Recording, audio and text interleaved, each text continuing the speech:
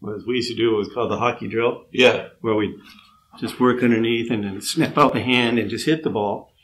And a great friend of mine has made it a pretty impressive beginning, because most people know how hockey works. He'll put a ball down here and make them just slap shot it in, and then they get that feel, that move, and they start, with front toss, with hockey, and you start progressing down and keep kind of snapping it out line down the point where you're here and you're sticking it. Uh-huh. So sticking it, and we love the idea of we call it the stick drill.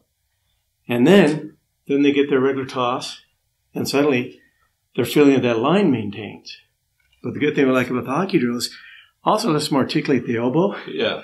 And we've called it the arenado, because I'm able to articulate up to stay in rather than out and around.